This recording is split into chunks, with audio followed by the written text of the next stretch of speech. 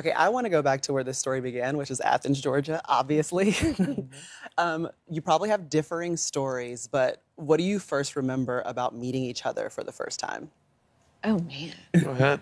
I feel like there's totally different stories with this, but the one I remember is when we met each other outside a movie theater. Mm-hmm. Is that what you remember? Yeah, pretty much. We were there for 2 days for cheerleading, me and a bunch of girls, and then me and a bunch of cheerleaders, and then the football team was there. And I knew one of his roommates. Roommates? One of the players on the team went to my high school. So he texted me, he was like, do you guys want to get a group together and go to the movies? We're like, yeah, great, sure. And that's the first time I laid eyes on this one. Yeah, that's about right. That's how I remember it. I remember talking to our buddy Fred that knows both of us, but knew her first, seeing a picture of her. You were with one of your other buddies too. And I was like, who's that girl? And he was like, oh, I know her. And so we made it work. So you picked her out. I mean, I just was like, she's cute. So I mean, it took a while after that for it really to be, become something. But that's what I was going to say. Was it love at first sight? I mean, we liked each other, but, college. I was 18, you were 17? 17. Yeah, so we were young. And I think the whole college experience, we made it work. It was definitely a college relationship for what that means to everybody, but I don't know. Yeah, I wouldn't say it was not love at first sight. I loved him, but it took a while, so. Yeah. I like how quiet you guys, it wasn't. No, I mean, I don't want to make it feel we were young at that point. Yeah, it was a long time ago. It's honestly really hard to remember back to. Well, it's interesting because you guys it feels like you've been together almost forever. It seems like since the moment that you've laid eyes on each other, that's been the case. But how would you describe the moment maybe you realized that I think this guy might be the one I want to spend the rest of my life with? Oh, I realized it pretty quickly. Now, again, we were in college and doing the whole college thing. But when you first meet Matthew, I think anyone who meets Matthew, it's hard not to love him or like him. He's funny, he's humble, he was adorable. He was a little chunkier back in the day. Oh, yeah. Which I loved, but it was truly hard. I mean, it's hard not to love him or like him, and I fell for him very quickly. And, here and there, had some tears, had some laughs, but it all made for, the relationship we have today, which I'm incredibly grateful for. So I would say, I fell within those first couple months hard for him. And, it took how long? I don't know. A long time. Yeah, a year and a half, I would say, before we were officially dating. So, yeah, you can tell. You know what happens during this time. Yeah. Let's talk about the years in Detroit. So, obviously, Kelly's been your backbone from the very beginning. Yep. How would you describe the 12 years that you guys spent there together as a family and just that chapter of your life? Yeah, I feel like, I know for me personally and for us, we just grew up there kind of. I was 20 when I left college, 21 when I first got drafted, spent my first year and a half or 2 years up there by myself, doing long distance with her. And then when you moved up there, I feel like you and I, and then eventually our family, became what it is today, which is something I'm really proud of. And we have so many good friends, so many good people that we met there that helped shape kind of who we are as a couple, who we are as people, that we still keep in touch with. So, football-wise, the success wasn't there, that I dreamed of when I got drafted there and things that I wanted to bring that city. But personally and as a family, we grew and succeeded a lot. I think it would probably be the most important chapter was in Michigan for us. We had all 4 of our kids there. We became a family there. I had my brain surgery there. We had a lot of things happening. Now, career-wise for him, it wasn't, what we wanted it to be, but I think it's the most important chapter that we've been through in our lives was in Michigan for those 12 years. You mentioned the brain surgery. I want to go back to when you realized, okay, something is wrong with my health. And when you first started talking to Matthew and kind of letting him in that maybe you're not feeling like you should. Yeah, I feel like as most moms do, they put themselves on the back burner and your health comes last. And I kind of started realizing it I was teaching my girls how to do a front roll. Obviously, you know, I cheered at Georgia. And I was getting super dizzy teaching them how to do this easy thing that I've been doing my whole life. I remember looking at my mom saying, I feel like I'm getting so old. I can't even do a front roll. And she was like, you're not even 30. What are you talking about? And then, you know, I kind of started to tell Matthew about it a little bit. And I think the one moment was when I was holding Hunter, our youngest at this point. I think she was like 6 months. Yep. And I felt myself losing my balance and going down and kind of like threw her to Matthew. And he looked at me and he was like, we've got to go get you checked. And that's when the first time I went to the ER. Yep. In Michigan. Matthew, what's going through your mind as something like that is happening to your wife and you're just not sure? Yeah, I was scared, you know. I'm trying to stay positive and think, you know, okay, maybe there's some inner ear or something where you can go get some, you know, antivert or vertigo medicine to try and help you feel better, you know. And actually the first person I feel like that came to my head, this is so strange, I don't even know if I've told you this, but like Jason Day was a golfer that struggled with vertigo and was like going down to a knee on the golf course. And I was like, okay, hopefully it's just something like that and we can get some medicine and go. And went to the ER and they gave you that stuff and she was like, not helping, you know. And we ended up flying out to California because we were going to vacation out here. And then I don't even know, was it a week later we did an MRI and then got the results, I don't know, a little bit after that. But it was scary. You know, she's a tough girl, and I've known that for a long time. So something like that was getting to her, scaring her a little bit. I knew we needed to get it, you know, checked out. What were the results of the MRI? I had a acoustic neuroma, which when we went in, again, like they just told us we needed to go get the MRI looked at. And I don't even think we really thought anything of that. But then we were sitting in the Neuro Institute at UCLA, actually around the corner here, and I remember seeing a girl with these staples all the way back down her head, behind her ear, and kind of like, oh man, got a little nervous. And then when we walked in, they pulled up my MRI and just kind of said, all right, well, here's what you're dealing with, and here are some options. I think I blacked out after I saw it and didn't hear anything. But yeah, then, I don't know, it was a moment, a life-changing moment. And I think you always go through these big moments and try to come out the other side stronger, and that's what we tried to do for me as an individual, but for us as a couple and a family and everything, just kind of use it and make us stronger. So yeah, that's what we tried to do. What was your reaction to knowing that your wife has to have brain surgery?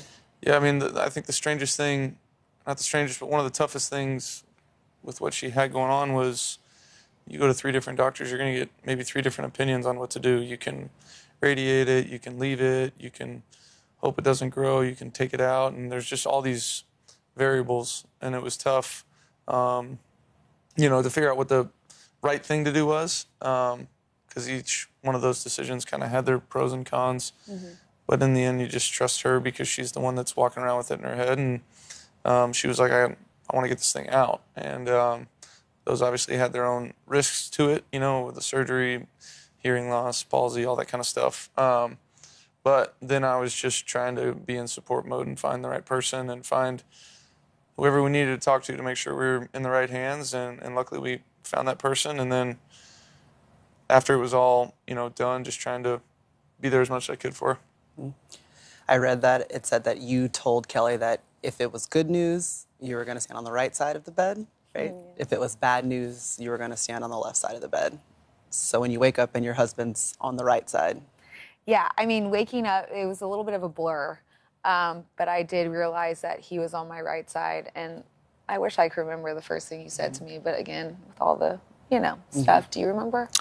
No, you were not in a good place. I was just trying to listen to whatever the nurse was trying to tell me to help you do, and I mean, seeing somebody that, you know, had issues going into the surgery, couldn't, you know, was feeling dizzy and so many things, but also, in a lot of aspects, if you saw her that day before, you probably would not have noticed, you know, much of anything, and then you see her the night after and, like, can't sit up and is screaming at me, telling me she thinks she's falling while she's laying in a bed. I mean, it's like, that was terrifying and hard for me. So, yeah, it was a lot of tough times, but something that made us stronger, which is cool. Mm-hmm. You had to relearn how to walk. Yeah, I mean, they wiped out my balance. So relearning, my brain had to just kind of figure out what it was going to rely on. It's kind of a crazy thing. They wipe out one side, and all of a sudden your brain's being taught just to rely on your left side. So it was a process, but again, I had him. I had a ton of support. And when you have kids, you're going to fight even harder to get back sooner. So that's just what we did, and I relied on him a bunch. I mean, talk about caregiver. He had all my medications lined up. He had alarms for when I was taking all these medications, doing anything and everything to make sure I was okay. And finally I looked at him, I was like, you gotta go back to work. Like, I love you, but I know you're happiest at work, so you gotta go. Like, my mom's here, I'm good. You've gotten me this far, I'll be okay, so. How on earth were you managing being the caretaker of your wife and then also, you know, the leader, the quarterback of an NFL franchise, and like your wife was saying, going back to work and with your mind being at home, I'm sure. Yeah, I mean, it was a challenge, but I had a little schedule that I knew what I was going to do. I would wake up and go in and work out super early, and then I would catch the team meeting, and then when they all went to meetings, I would just go home. And luckily I had coaches and everybody obviously that understood and was trying to support me. I was trying to learn Daryl Bevel's new offense too. So there were a lot of challenges, but when she was napping, I had time to study. I do remember that. Like, we blacked out our room because of the light sensitivity. I remember, like, waking up and, like, rolling over, and he would be in his playbook just sitting there. He's like, you okay? I'm like, uh-huh. He's like, all right. And I just pass out, wake back up, he'd be doing the same thing. I mean, so you just stayed there and learned, and I slept, which is kind of great, looking back at it. Yeah. You mentioned that this was a life-changing moment for both of you. How have you changed since the brain surgery? Oh, I mean, those type of situations make you realize what's important in life. Relationships, the ones you share it with. I tell them all the time, I try to remind them, success is awesome. Success on that field is great, but if you have no one to share it with, it's not even worth going through. So I think that's what I learned. Like, my family will always come first. I mean, like, I just feel like that's the motto I want to live by now. Because I had a feeling at one point, I was like, what if I'm not here? If I'm not here for him, what if I'm not here for my girls? So after that surgery, I promised myself that I would always put them first, and that's what I'm going to live for is them, and that's, I mean, I think that's the biggest thing I took from it. How have you changed?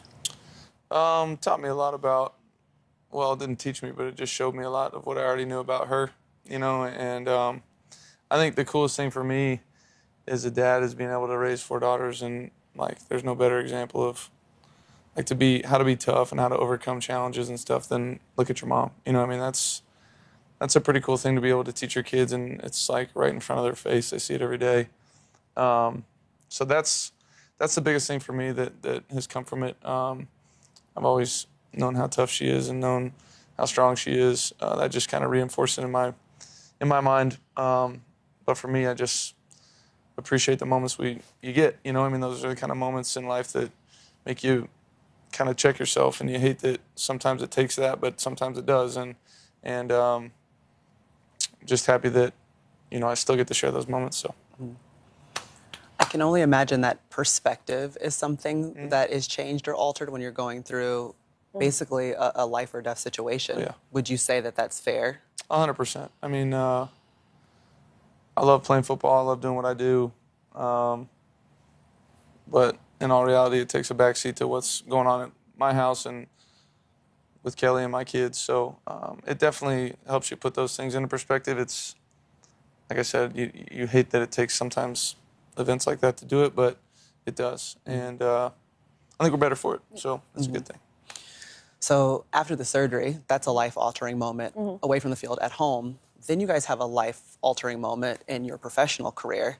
Walk me through, as a family, how you come to the decision that, okay, maybe my career will not end in Detroit. Maybe it's time for me to start a new career elsewhere. Yeah, it was hard. When I was drafted there in 2009, all I ever wanted to do was have a Super Bowl parade down Woodward Avenue and bring the Lions a Super Bowl trophy. Went to work every day thinking about that, trying to do everything I could to help that happen. Didn't happen. had some great times there, some great years, played with unbelievable teammates and for great coaches. But I don't know, I just feel like it organically kind of came up and we talked, and it wasn't like one sit down. It was kind of fluid as the season was going. Here's how I'm thinking, here's how I'm feeling. I feel like I have a lot left in the tank. I feel like I know where this organization is probably headed, and how can I help them while also, helping out our family and helping myself too. So I think it worked out great, but it was not an easy decision. It wasn't just one conversation. I mean, this is something that was going to be, a huge change for me, professionally, but a huge change for our family, moving across the country, leaving a bunch of friends we've known for, 10, 12 years. So it was something that everybody needed to be on board with and agree with. And luckily, she's a stud and was like, I'll go wherever you go and we'll make it work. As the matriarch of the family, what was your reaction to getting to that moment where you're like, okay, we're going to do this as a family, we're leaving Detroit? Yeah, Detroit will always have a massive place in our hearts. I mean, like we said, the people there are incredible, and we grew up there and had a family there. But, we talked about it, and I think one of the main things I kept telling it, or we discussed, was, this career is short. This football life is short. And I told him, I was like, I just want you to have a shot. And if you don't feel like you might get that here, maybe it's time we think about the alternatives. And I knew he's loyal, and loyal to a fault sometimes. He was not ever going to leave there unless he had a little, like, someone that would truly support and not, I don't want to say encourage, but just say it's okay. It's okay that you're not going to have your whole career here. That's going to be okay. And if you want to go somewhere else, we are right behind you. Wherever you want to go, we will go. And it could have taken us anywhere. Yeah. And that was a scary thought. We didn't know where we could have ended up. And we ended up here. And although it is beautiful and it is awesome, it is far from family, yes, which is tough. But you know what? It's given him the opportunity that he's dreamed of and worked so hard for his entire life. So that's absolutely worth, all the stress and the move cross country and all of that, and leaving friends and family behind. They'll still be friends and family, and we'll make new ones, and we have. And so it was a big decision, but looking at it now, definitely the right one. And I think it would have been the right one regardless of, where we ended up or what we were doing right now, playing or not playing. At least we gave it a shot. What I love about having you two together is kind of hearing the process behind what we see in the headlines. And so what I'm hearing, Matthew, is if Kelly's not there, what changes about your football career? What changes if you don't have someone that's not only encouraging, but saying, no matter what you choose, I'm going to be there with you? Yeah, I mean, going out and playing on Sundays is one thing, but, thinking about your career and where you're going to go next and all these things, it's a lot to think about. It's hard for me to process all that, and having her there to be just a sounding board, and here's what I'm thinking, here's what I know she's given me, honest, loving feedback of what she thinks and sees, and I definitely would, I don't definitely, but I'd probably still be there, and I would probably, I just would have missed out on some opportunities to do what I'm getting to do right now, which is amazing. Like she said, I mean, there was no foregone conclusion where we were going to be. I had no clue. So that was a scary thing too, but just so happy to be where we are, and couldn't have done it, without the support of her and the rest of my kiddos and everything. So, flash forward to Cabo about a year ago. You guys were together. Yeah. You're at a trip. You're expecting to be on vacation, Kelly. Yeah. Like, you're probably excited about that. I was very excited. You're getting away from football. That's what we had decided. Not so fast. Yeah. And football came with you to Cabo. Yeah. But exactly. walk me through when you first realized that, okay, this trip might not just be a vacation. Yeah. So I looked at him. I knew he was stressed out because, again, he's been doing it for 12 years, knew where he was going to be when, OTAs picked back up. And for the first time ever, he didn't know. So I looked at him and I could tell the stress level was getting a little crazy. And I was like, let's just go. Let's go somewhere. Let's leave our kids for a little bit. Let's spend a few days at a beach, remote, away from everything. And we tried to go to the Bahamas, and some hurricane had hit or something. We tried to go to a couple different places, and this Cabo Chileno Bay got back was like, we have a spot for you. So we went there, and lo and behold, we walked to the pool, and there's Whit, right? Yeah, Whit and Sean. And I immediately was like, that's a big dude. It's like, that's a football player. It's a football player. We can get away. Can't even get away. And we actually had some mutual friends, Clint Bowling, who's a Georgia boy too.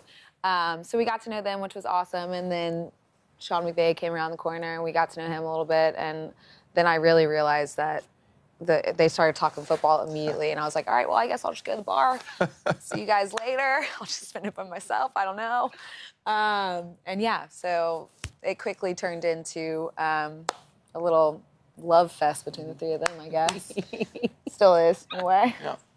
What was the initial meeting like when you first walk up? And it sounds like it was an immediate, magneticism that was between you guys. Yeah, I'd known Whit just a little bit, and so it was cool getting to talk to him. And then Sean came around a little bit after that, and just getting to talk to him. He's obviously a dynamic personality. I've met him a few times, just kind of, after games. I had a lot of admiration, appreciation for how he coached, and he was always shaking my hand after games too when I saw him. So I knew who he was. I knew a little bit from her brother, played against him in high school, so it's this weird dynamic, long backstory to it. But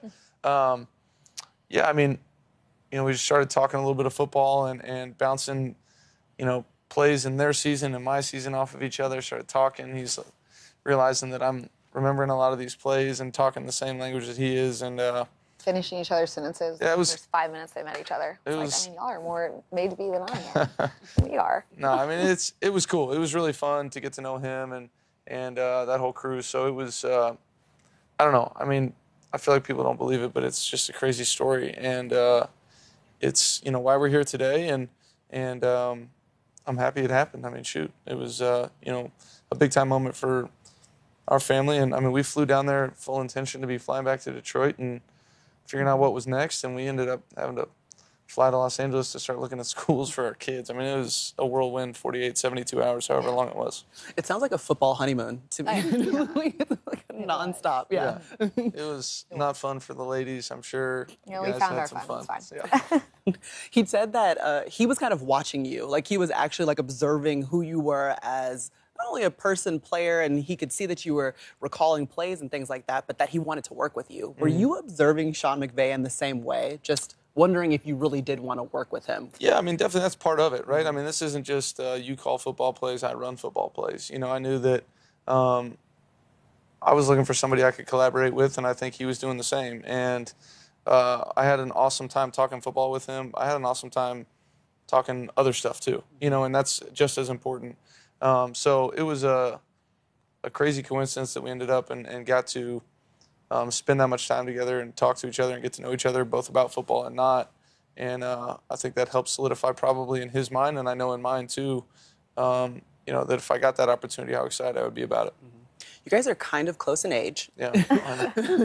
Sean says it's not, you guys can challenge each other, so you can go at each other, but you can collaborate. How would you describe the relationship and the way that it works? It's unlike any other one I've had with a coach before. In so many ways, it's I have so much. I had a lot of respect for him for what he does. As a football mind and all that before I got to play for him. That has just grown exponentially. He's an unbelievable football coach, and not only in X's and O's, but how he motivates our team and gets our guys going, and how he carries himself as for a guy that's I think he just turned 36, right? Mm-hmm. Yeah. It's pretty unbelievable. So I have a ton of respect for him in that way. But at the same time, we can get after each other a little bit and be pissed in the moment and laugh about it 10 minutes later, which is awesome and a lot of fun. He's brought that probably out of me and made me feel comfortable enough to be able to do that to a coach, where in a lot of other instances I probably wouldn't open my mouth and I would just, take it with a grain of salt and keep it moving. But he encourages that for me, and he's brought that out of me a little bit, and I think he and I have a great relationship. It's probably unique to us and how we go about our business, but it's one that I love, and I have a blast playing for him. Okay, I have this crazy like vision of Matthew's first day with the Rams, and like you're preparing his lunch, and like, okay, honey, like, okay, I know you don't know where your locker is, Yeah. but you're gonna figure it out.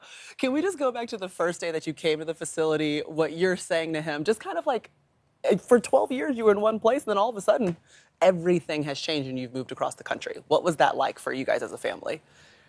I mean, for me, coming in here was daunting. I knew everybody in Detroit. I knew the equipment guy, I knew the guy that cut the grass, I knew the guy that did everything, and felt so comfortable talking to them about their lives and what was going on.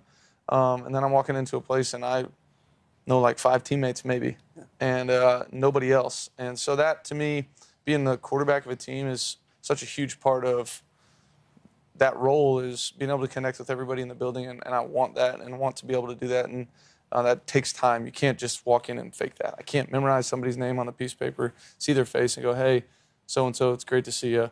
I'm Matt. It just needs to happen organically, and that's just kind of how I work.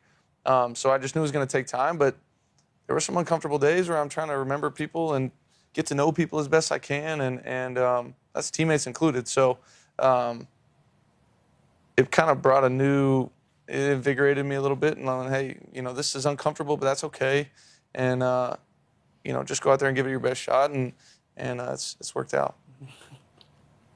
What was your advice during the uncomfortable times for him? Oh, gosh. I don't know if I gave much advice. Probably just be me, because, Yeah. That's the only thing you can do, is just try to be as comfortable as you can in your own skin and go out there and be who you are, and the rest will take care of itself. That's what's I do feel like you came home like a little nervous, is the fact of like, are they gonna like me kind of situation? Sure, of course. And I mean, it is. And I told him just what I told y'all earlier.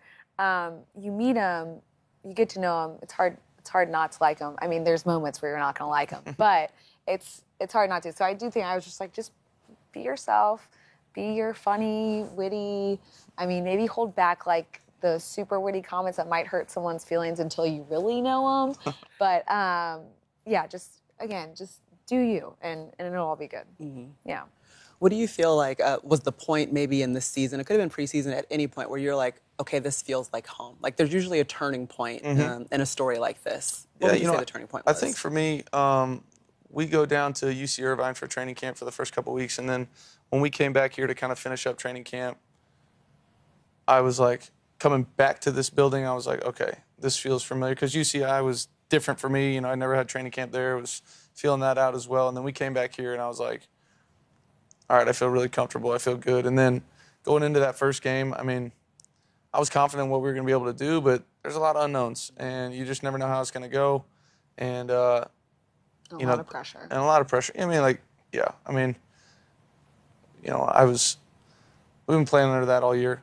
Mm-hmm. Not worried about that, but it was just like it was great to have a great first game like we did as a team, and take that confidence, kind of let it build. Mm-hmm. Now that we know that the season ends in Super Bowl 56, can we go back to the beginning and talk about pressure and expectation? Because I don't think usually a quarterback shows up at a team and day one, the expectation is make it to the Super Bowl with all the assets that are on the team. Yep. Describe what that was like day in, day out for you. Yeah, that's something that if you look at it in the big picture early is overwhelming, and I just knew I had so many things to learn in this offense, so many people to learn, so many things to learn about this place, that if I thought about that every day, there's no way I'd be able to keep up with the rest of it. So, I have a lot of respect for what Jared was able to do here. I know this was a Super Bowl team a couple years ago, so it's like, the expectations are going to be high, and that's awesome because we have good players on the team and a great coach and all that. That being said, I definitely hear it. I'm not immune to what's going on, and flipping ESPN on and hearing it every other second or whatever it is. Or NBC. Sorry about that. Flipping on the sports channels. My bad. You're good. But I'm not immune to hearing it, Yeah. And I think the biggest thing is I just relied on my teammates. So many great guys on our team, so many great players. If I just rely on those guys and trust myself, that it was going to be, where we wanted it to be. Mm-hmm. I go back to, I was looking at the schedule, and just the month of November was tough. Mm-hmm. No wins during that month. What did you learn about yourself, the team, and how did you get through that?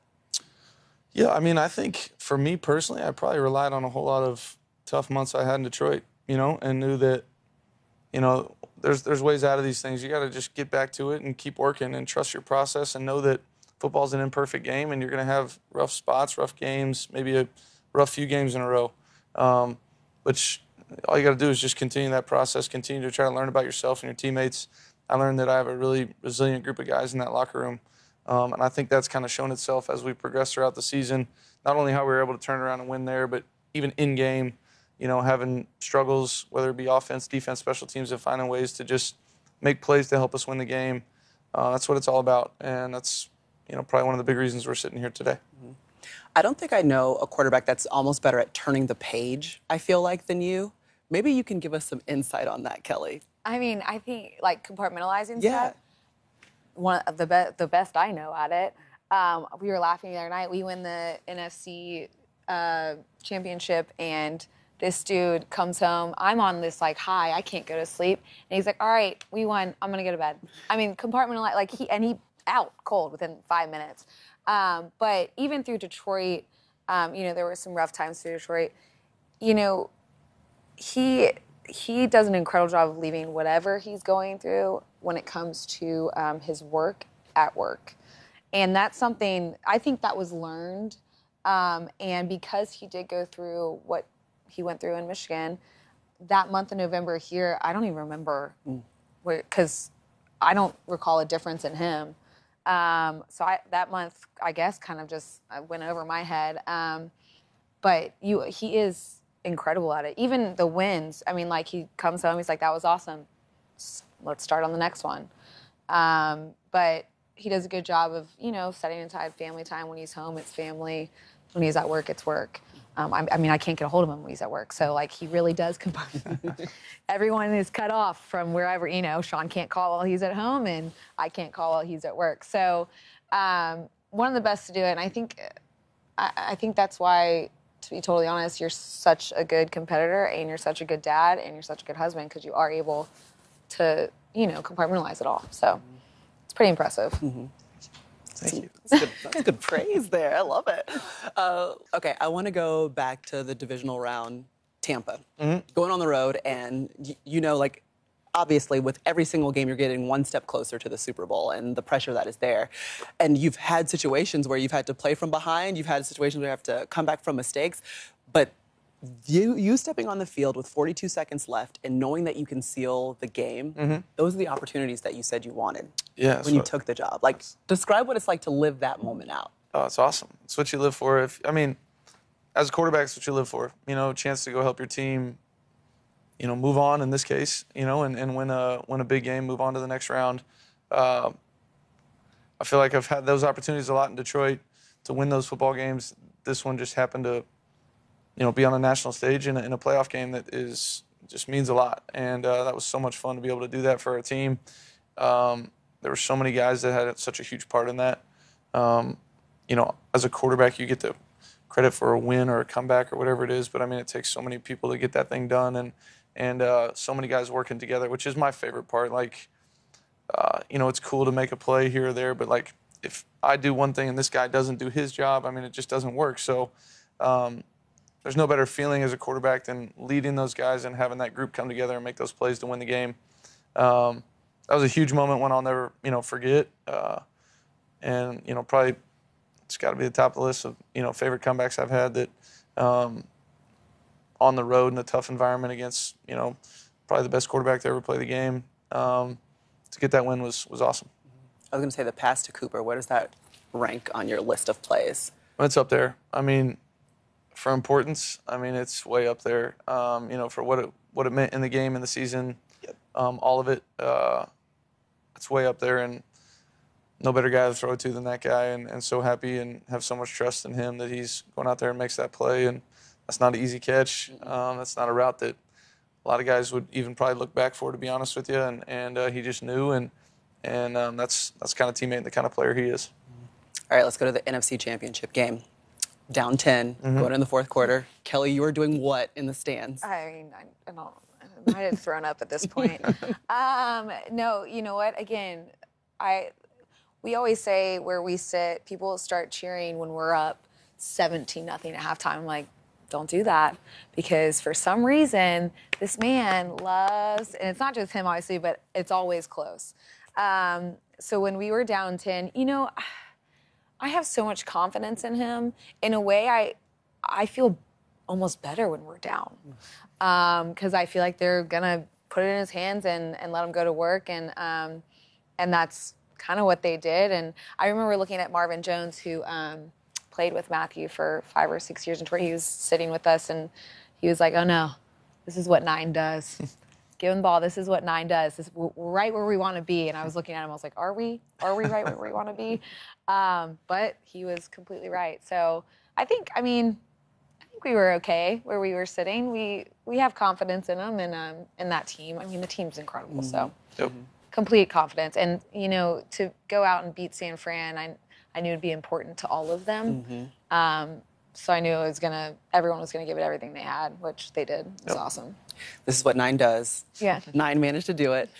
One moment that goes viral immediately afterwards is the hug that you guys shared. Just describe what that moment meant, because I think the reason so many people were attached to it is because it was so genuine and real, and it seemed like it meant a lot of things. What did it mean to you? Yeah, I mean, a lot. We've been through a lot together, both on the field, off the field. Huge changes in the last 365 days. There was whatever it was a year ago to the day on that Sunday that, you know, it came out that we were going to be traded, and I don't know. It was a roller coaster of a year for all of us, and I was just happy to share that moment with her, and was so happy that she was, you know, able to get down on the field and give me a hug. I mean, it was awesome. That was kind of a blur of 30 minutes or an hour, whatever it was after the game. I was, you know, just trying to soak it all in, at the same time understand there's a little bit more out there to do, and but at the same time really just enjoy with her, with my teammates, with everybody that you know, we're going to have a chance to play for what everybody dreams about playing for. What about that moment for you? I think, you know, I've watched this man prepare as much. I mean, like, prepare, study, work as hard as he can, even in the moments in Detroit where there was really nothing to fight for anymore. You know, you're out of the playoffs, but he's sitting there working as hard as he can for his teammates, for that organization, for the fans, for the city. And to come here and for him to get a shot at that Super Bowl, I just think I honestly, it's hard for me to put into words what I was feeling. I was just so excited, proud. You know, I know all NFL players work incredibly hard. I know all quarterbacks study a ton, but obviously I witnessed him, and I'm a little biased. So I think he deserves it more than anybody. So that's when I hugged him. I don't know if we said much. I think I just said, "I'm so proud of you, and you did it. Like, let's." And again, in the back of my mind, thinking, he did this, but you know, there is still more to happen, and the final goal is not reached yet. So, but yeah, I don't know. I lost it. It was great. My dad was like, "I don't think I've seen you jump that high in a very long time." Still got it, Dad. No, don't do that. Still got those abs, you know? I think to everyone who's on the outside, it's like, oh, you can't write a better story than this. You show up, you know, the first season that you're a Ram, you take them to the Super Bowl in LA, but not everyone is really understanding what you've been through to get here. So just to describe the journey that you've been on, what would you say it has been? Like, what are you going to be remembering when the lights hit your helmet and you run out on SoFi for Super Bowl 56? Yeah. So many years playing this game, you know, from being in the 4th grade on and learning this game, loving this game. So many people that have helped me get here. My dad, coaches, whoever it is. I mean, I'm sure I'll be thinking about all that. And then, you know, the times I spent in Detroit too. You know, I think they've helped mold me into the person and the player and the leader and the quarterback that I am.